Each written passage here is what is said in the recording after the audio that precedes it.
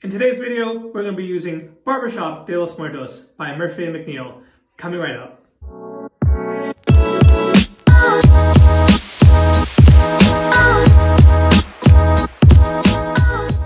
Hello and welcome to the Latherhog channel, where we talk about all things wet shaving. I'm your host as usual, John, and today we're using a brand new soap to the den, and that is Barbershop de los Muertos. So this soap is a collaboration between Chicano Design, John Perry, and Murphy and McNeil. It is a re-release, I guess. The original release was maybe a few years ago, 2-3 years. Very distinct Chicano Design artwork illustration here. And the scent, well, let's just crack her open.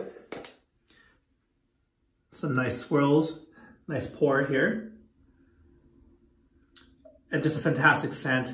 This one is inspired by scent, Amouage Jubilation, and some Roman numeral. But Jubilation is a fantastic scent that I have a decant of. It's one that I will most likely get a bottle of once said decant is done.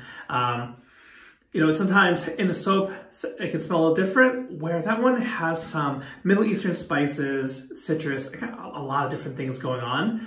This one comes off as a dark barbershop. And that's the way that I've heard. I know So Sharp David has mentioned it that way. He's another big fan of this scent. Now I managed to pick up this one in the second run, as the first run of this soap and splash went super quick, within minutes, I believe, of the drop at Murphy and McNeil. Also, this is one of two releases. You know, there's a Barbershop de los Muertos 2, which is based, I think it's another inspired by scent, although I'm not sure which one. This is the one I had my eye on, and it's the one that I'm really glad came back. So really looking forward to seeing how this scent opens up, to see how the scent is in the aftershave, and very much so, this is a first impressions video. So before we get to the shave, let me show you what other gear we'll be using today. All right, so first off the razor, we're going with the Rockwell 6S.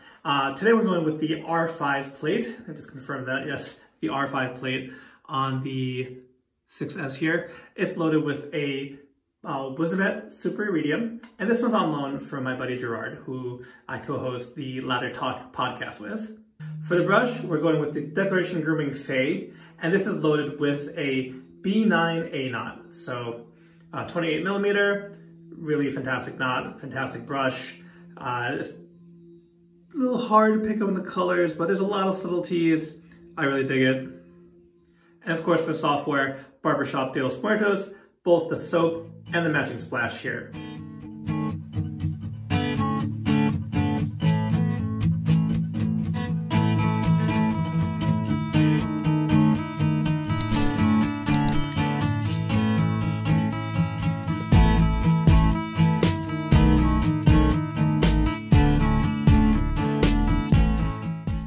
All right, so upon lathering from the tub, the scent really opened up and much more closely resembled the fragrance that is based on Amouage Jubilation. So I had a bit of a brain fart there. You'll also have to excuse, there's someone doing woodworking, like a bandsaw or something's going on in the in the driveway next door to me. So you might hear that a little bit for this video. So anyway, Amouage Jubilation, that scent that I love so much, really comes out once lathered. Another thing to note is that for the soap base, this is probably Murphy and McNeil's best soap base that they offer, which is the Kodiak base. And that one's kind of special, secret sauce is bear tallow. And in my previous uses of it, in its premier soap, Nantahala, it's just a really fantastic soap base. I know that the bear tallow is a little hard to source, so it's not that every release gets the Kodiak base. If that intrigues you at all, I'll just keep an eye out and sign up for the email newsletter. And they'll usually, you know, make it really clear which base it's in. It's not something that's around all the time. That's the important thing to note. But it does come with enough, it shows up with enough regularity that it's worth covering and talking about. All right, so I did have to go back and pick up a little bit more soap. I think I always underestimate how long I need to load the declaration knot for. It's 28 millimeters. As I would say my sweet spot typically is 26. The other tricky thing is I'm really seeing the beard, you know, poking through the lather, so it's hard to tell, is it thin or is it just that I have 5 days worth of beard growth? So I'm not looking for pasty here. So it seems good enough for me to go with. So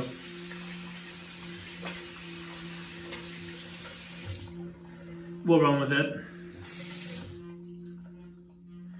So here we go in. Again, it's the Rockwell Success on the R5 plate, mowing down 5 days worth of beard hair.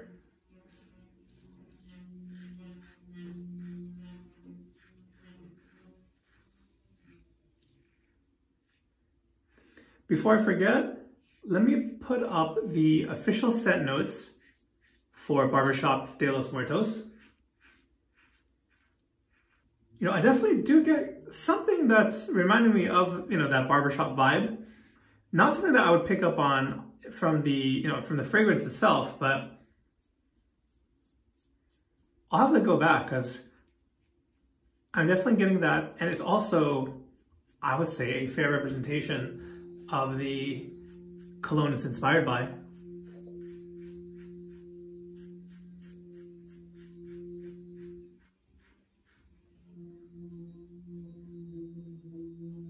I got in the mail the set just before Thanksgiving, I believe.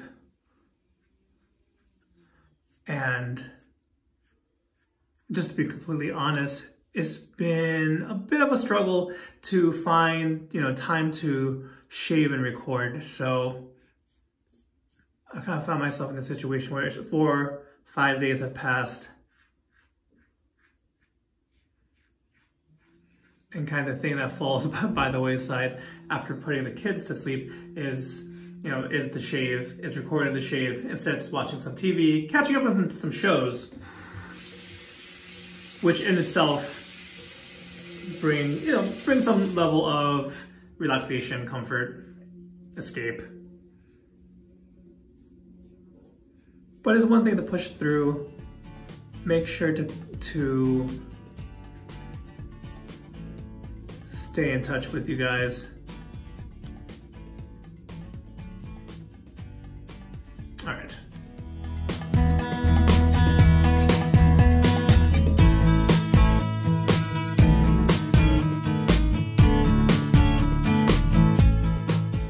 All right, so the R5 is having no problem mowing down this hair. I honestly probably could have gone for the R6 plate. Even at its most aggressive or efficient setting, I don't find the Rockwell to be an overly harsh razor by any means.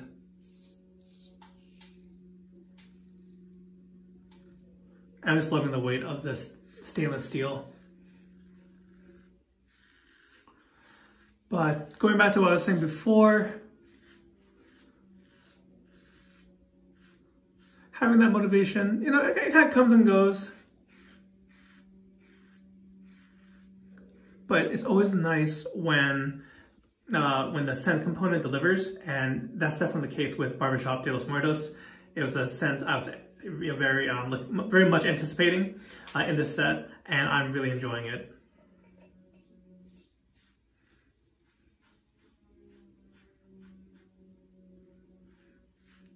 I didn't mention that this was called like a darker barbershop, but kind of the more I use it, I would say it's kind of a more spiced barbershop.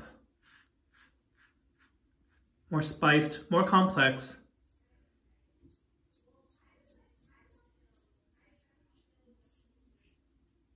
I think this is, I would say it's pretty easy to like.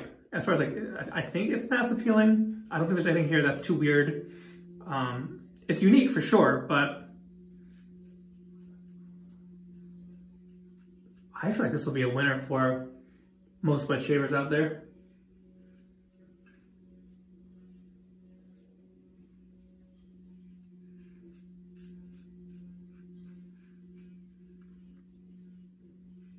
Again, there's some bandsaw or something going on outside.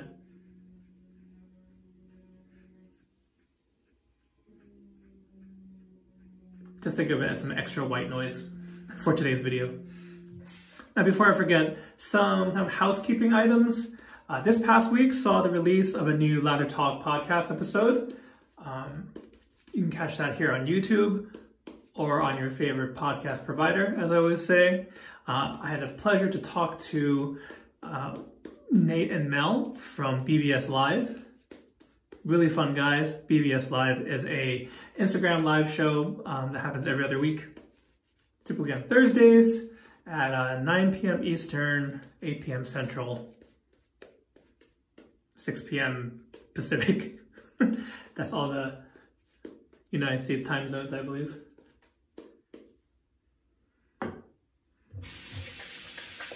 Oh, Mountain Time.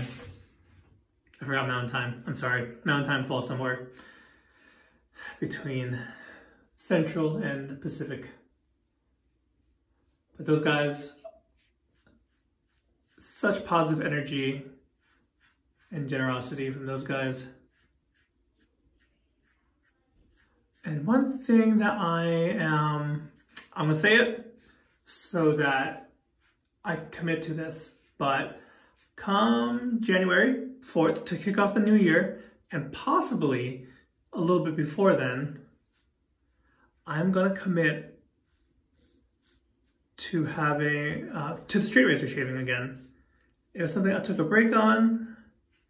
I was getting some frustrations with it, but I just didn't have the time to dedicate to it, on top of wanting to review new software, even some other razors.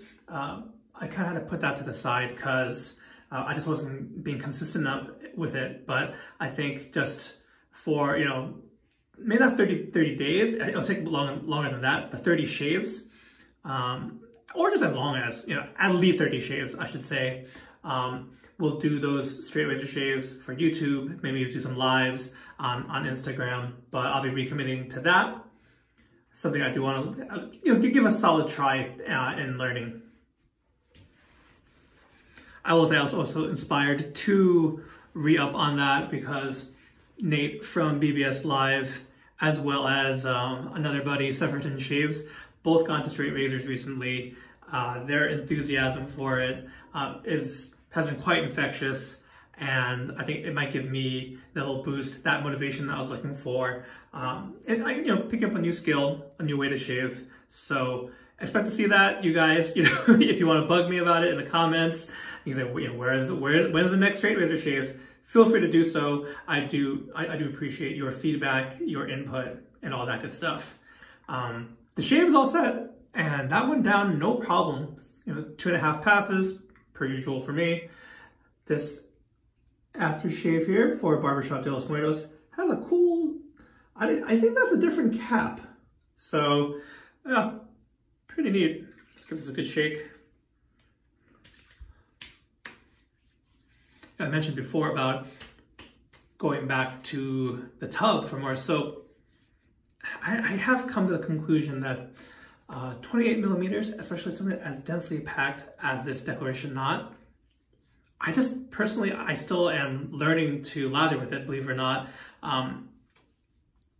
Like a 24, 26 millimeter synthetic, I am much happier. I have much more consistent results.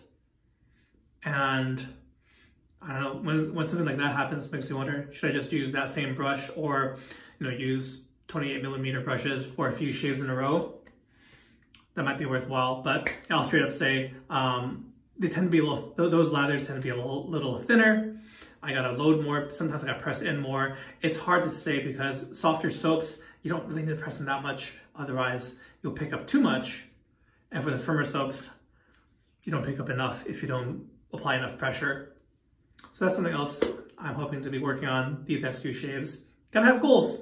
Another thing to push forward. The scent here, fantastic. Really, really enjoyable. It was a great way to really cap off, I think, just a really kind of no-nonsense, enjoyable shave. As always, guys, I want to hear from you. Got 2 questions for you today. For those of you who have used Barbershop de los Muertos, 1 or 2, let me know what your opinion is on the scent, the performance, you like it, hate it, whatever it be. Let me know in the comments below.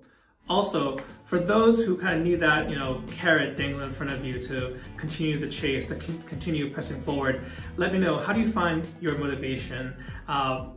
I've spoken before about my love of food. I know sometimes having a special meal, cooking a special meal, ordering it out, sometimes that's enough to kind of press forward through a hard day, through a harder week. So I'd love to hear from you. What are the things that you have to kind of push forward, go through any roadblocks that are in the way, and to maintain a positive attitude? Again, I'd love to hear from you, what you have to say, so please drop me a line in the comments below. With all that being said, that brings us to the end of today's video. I want to thank you guys so much for tuning in. Your support, your viewership, I appreciate it. It's what keeps me going. So, I don't discount the time you've taken out to join me today. I hope you guys have a great day, and I'll catch you next time. Take care.